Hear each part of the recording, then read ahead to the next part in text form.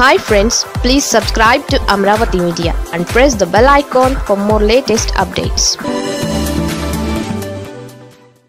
రాష్ట్ర రాజకీయాల విషయానికి వస్తే ఈ రోజు కొరవడిన అటువంటి ఆలోచన శక్తి, కొరవడిన అటువంటి వివేకం ఈ రోజు ప్రతిపక్షాలకు ఎప్పటికైనా కూడా రావాలి అని చెప్పి ఈ రోజు ఆ దేవుడిని కోరుకుంటా ఉన్నాం.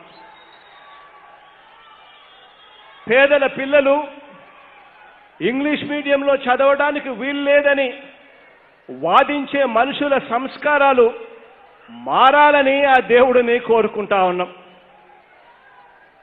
నా వారు మాత్రమే బాగుపడాలని కోరుకునే మనస్తత్వం నుంచి మనుషులంతా ఒకటే అన్న మానవతావాదంతో కూడిన జ్ఞానం వీరందరికీ కూడా రావాలని ఈరోజు దేవుడితో కోరుకుంటా ఉన్నాం. ఈరోజు ప్రతిపక్షాలు ఎలా ఉన్నాయి అనంటే, ఫలానా ప్రాంతంలో ఫలానా పొలాలలో ఫలానా రేటుకు నా భూములు అమ్ముకునేందుకు మాత్రమే ఒక రాజధాని కట్టాలి అన్న ఆలోచన నుంచి వీళ్ళందరూ కూడా బయటపడేలా వీరికి ఆ దేవుడు జ్ఞానాన్ని, బుద్ధి దేవుడు వీరందరికీ కూడా పంచిపెట్టాలి అని చెప్పి కోరుకునే పరిస్థితి ఈ రోజు ఉంది.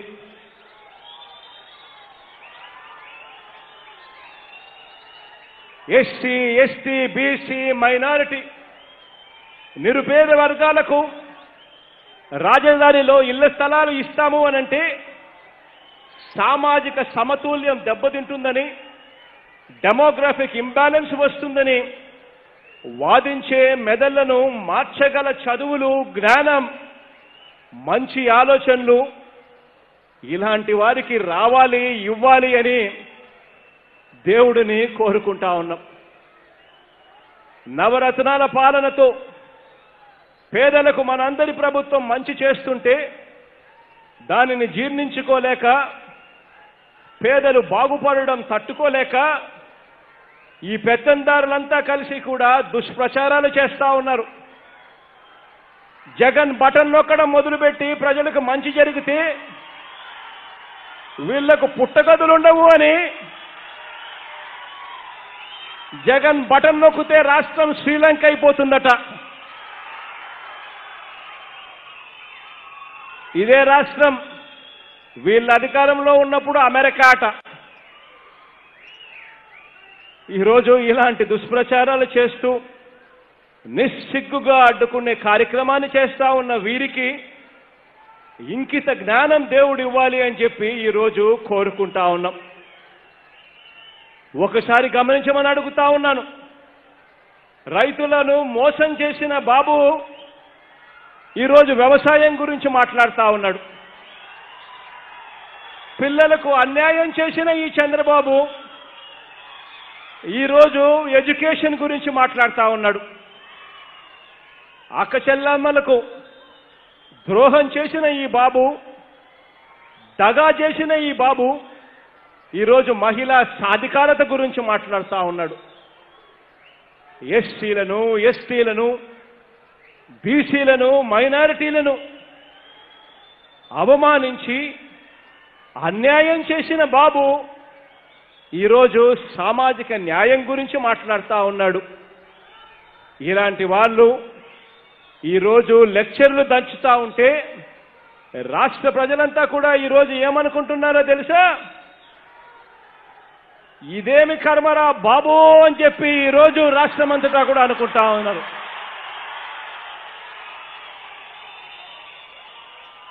ఇలాంటి కుళ్ళిపోయిన పెత్తందారీల మనస్తత్వాలున్న ఇలాంటి బాబులకు, ఇలాంటి దత్తపుత్రులకు, ఇలాంటి ఈ ఈనాడుకు, ఇలాంటి ఈ ఆంధ్రజ్యోతికి, ఇలాంటి ఈ టీవీ5లకు, ఇలాంటి వాళ్ళు చేస్తా ఉన్న దుష్ప్రచారానికి మీ అందరితో కూడా నేను ఒక్కటే విజ్ఞప్తి చేస్తా ఉన్నాను. దయచేసి వీరి మాటలు నమ్మనే నమ్మద్దు అని చెప్పి మీ అందరితో కూడా కోరుతా ఉన్నాను. కేవలం ఒక్కటే కొలమానంగా తీసుకోండి. మీ ఇంట్లో మంచి జరిగిందా లేదా అన్నది ఒక్కటే కొలమానంగా తీసుకోండి.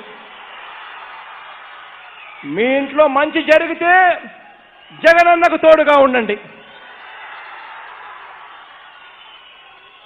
ఇవాళ యుద్ధం చేస్తా ఉన్నది మనం మంచోళ్ళతో కాదు, యుద్ధం చేస్తా ఉన్నది ఈరోజు రాక్షసులతో యుద్ధం చేస్తా ఉన్నాం, మారీచులతో యుద్ధం చేస్తా ఉన్నాం. ఈరోజు ఒక చెడిపోయి ఉన్న రాజకీయ వ్యవస్థతో ఈరోజు యుద్ధం చేస్తా ఉన్నాం. ఇది దయచేసి అందరూ కూడా గుర్తుపెట్టుకోండి. అందరూ కూడా దయచేసి గుర్తుపెట్టుకోమని కోరుతా ఉన్నా. ఇంతకు ముందు కూడా ఇటువంటి ప్రభుత్వమే ఉండేది. ఇంతకు ముందు కూడా రాష్ట్రానికి ఒక బడ్జెట్ ఉండేది. మరి అప్పుడు పాలకులు ఎందుకు ఈ మాదిరిగా జగనన్న మాదిరిగా నేరుగా బటన్ నొక్కి నేరుగా మా బ్యాంకు ఖాతాల్లోకి ఎందుకు డబ్బులు వచ్చేట్టుగా మంచి చేయలేకపోయారు అన్నది ఆలోచన చేయమని కోరుతా ఉన్నాం మీ అందరితో. కారణం అప్పుడంతా కూడా ఒక గజ దొంగల ముఠా ఉండేది. ఆ గజ దొంగల ముఠాకు ఒక పేరుండేది, దుష్ట చతుష్టయం అని చెప్పి ఒక పేరు. అందులో ఒక ఈనాడు, ఒక ఆంధ్రజ్యోతి, ఒక టీవీ5, ఒక దత్తపుత్రుడు, ఒక చంద్రబాబు. ఈ దుష్ట చతుష్టయం, ఈ గజ దొంగల ముఠ రాష్ట్రాన్ని దోచుకో, పంచుకో, తినుకో డిపిటి అనే పద్ధతిలో రాష్ట్రాన్ని దోచేసేవారు. అందుకే ఆ రోజు బటన్లు లేవు, నొక్కేవాళ్ళు లేరు, ప్రజలకు నేరుగా మంచి చెయ్యాలి అని చేసే ఆలోచనలు లేరు. వాళ్ళు చేస్తా ఉన్న ఎటువంటి దౌర్భాగ్యపు రాజకీయాలైనా కూడా ఎవరు రాయరు, ఎవరు చూపరు, ఎవరు ప్రశ్నించేవారు కూడా లేరు. అటువంటి రాజకీయాలతో ఈరోజు యుద్ధం చేస్తా ఉన్నాం. ఈరోజు మీ బిడ్డ ఇటువంటి పత్రికలను నమ్ముకోలేదు, ఇటువంటి టీవీ ఛానళ్లను నమ్ముకోలేదు, దత్తపుత్రుడిని అంతకన్నా నమ్ముకోలేదు. మీ బిడ్డ నమ్ముకుని ఎవరైనా ఉన్నారు అనంటే దేవుడిని నమ్ముకుంటాడు, ఆ తర్వాత మిమ్మల్ని నమ్ముకున్నాడు అని చెప్పి ఈ సందర్భంగా తెలియజేస్తా ఉన్నాను.